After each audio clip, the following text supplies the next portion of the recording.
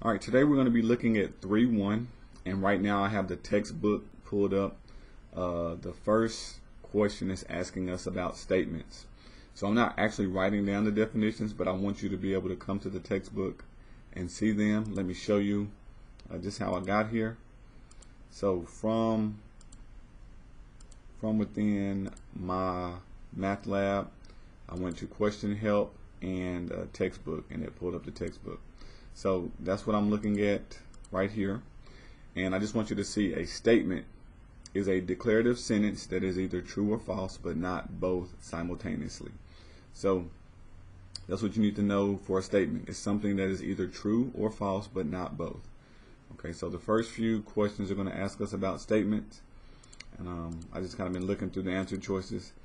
So we want to decide whether the following is a statement or is it not. And we have April 6, 2011 was an exhausting day. Okay, so this is not something that I can say is either true or false. Okay, it's possible that it could be exhausting for you, but not for me. And if we look at these answer choices, this one says it is a statement because it's true or false, and we can't look up that and actually say that it's going to be true all the time or false all the time. So it says it's not a statement because it is either true or false. And then we have the sentence is a statement because it's an opinion, and it's not a statement because it's an opinion. So D would probably be more logical. You probably want to be choosing between B or D. But this one is going to be not, the sentence is not a statement because it's an opinion.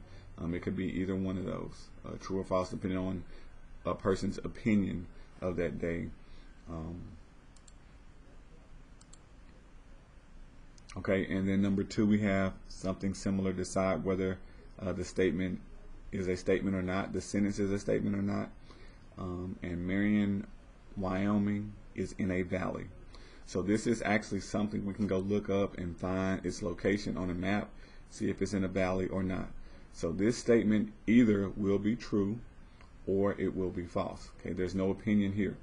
So this sentence is a statement because it is either true or false. It's either one or the other. Okay. You wouldn't say that it's not a statement because it's either true or false. This would be the definition of a statement. So I think I was saying you want to pick between those in one, but if it's either true or false, that means it would be a statement. So that one's going to be thrown out.